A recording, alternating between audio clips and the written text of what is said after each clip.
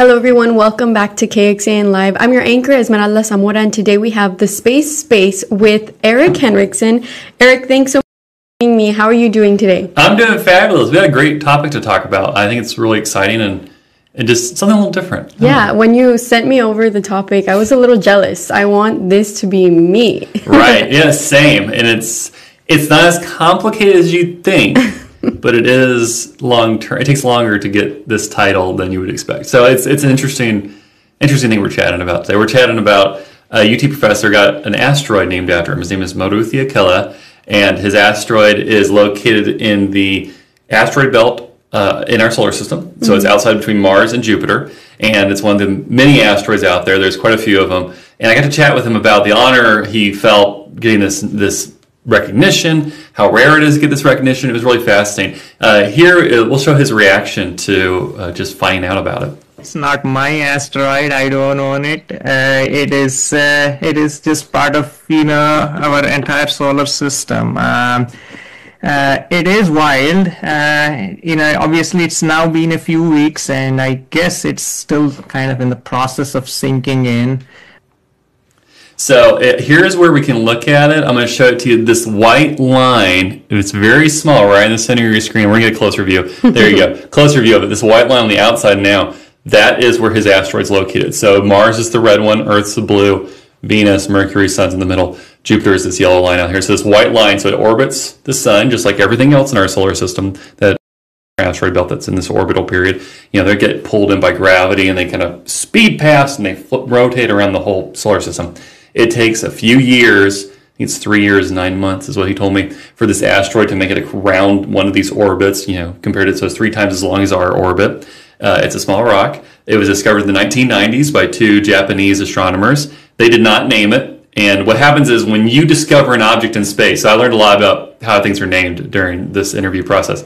When you discover an object in space, you get the first right to nominate somebody to have an object named after you. Wow. You don't necessarily get it named directly after you get to nominate someone. These these astronomers decided, we'll do it later. So that was 1990, it's 2024 now, and now Maruthi Akella has an asteroid named after him, the Maruthi Akella. What's fascinating about this, which I didn't know, so I'm going to reveal things that I didn't know. This is fun. We get to discover together. Things do not get named, asteroids do not get named after people that have the possibility of hitting the planet. What? Yeah, this is wild to me. I mean, I'd hope not. So, any asteroid that has, I think he told me it was like 100,000 kilometers at least, but it's things that have to be distant enough in our asteroid belt far out there.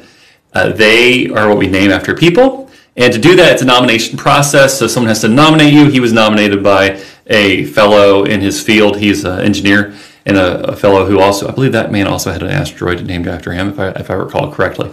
He nominated him, and it goes through this process, and they tell people why this individual is nominated, and then this international group that names bodies in space picks the names and who gets named after. So he got this asteroid named after him. But yeah, nothing that's going to hit us. You're not going to be hit by the asteroid Eric Henriksen. It's not going to happen. I'd love a nomination. If anyone wants to throw that out there for me, that'd be a great birthday present. At the very least, hopefully it'll win. That'd be cool too. But yeah, isn't it interesting? I didn't realize that you're not going to have an asteroid hit us that's going to be named after someone. It's going to be named like CX9178, some random number, some sort of thing. And we talked a lot about how many things are actually named in our solar system, and here's what he had to say about that.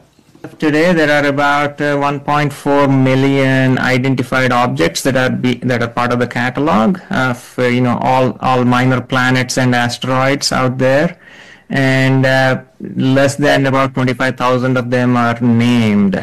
And of course, it takes a lot of time to name everyone also, right? Every one of them, and they are, obviously they are being discovered as we speak, so the list is getting longer.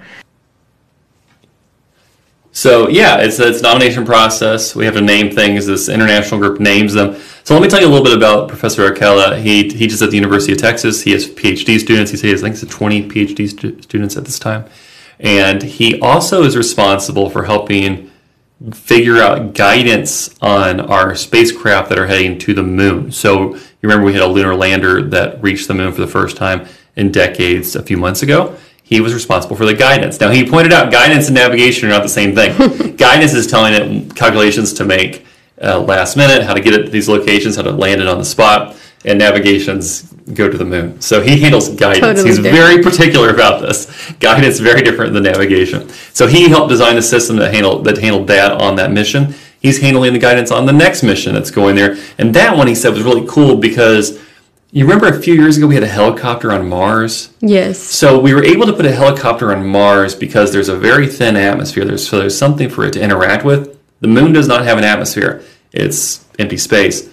So they developed a hopper that's going to jump up in the air, around. move a little bit, land. It'll go a few meters and hundreds of meters, then miles and whatnot. So it's the Hubble transport things on the moon long distance. Helicopter, not as efficient, no atmosphere for it to work off of. So hopper is what we're going to do. And even if you watch old video of astronauts walking on the surface of the moon, they jump. So this is what they're doing. He's helping design the guidance system for that. So really cool. He was really appreciative of this naming and what it meant for him personally. I mean, he was very emotional when we spoke. You saw a little bit of it there in those two sound bites we put on for you.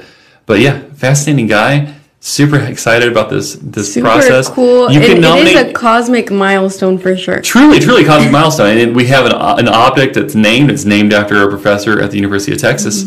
And he teaches at the Cockrell School of Engineering. He teaches PhD students there. And also he's playing a role in our return to the moon. So he has a big role in the space industry. And he's very insistent. He's part of a team.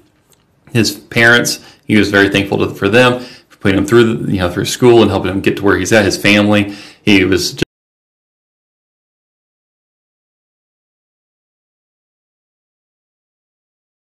so super fascinating guy. Very happy for him. Very cool.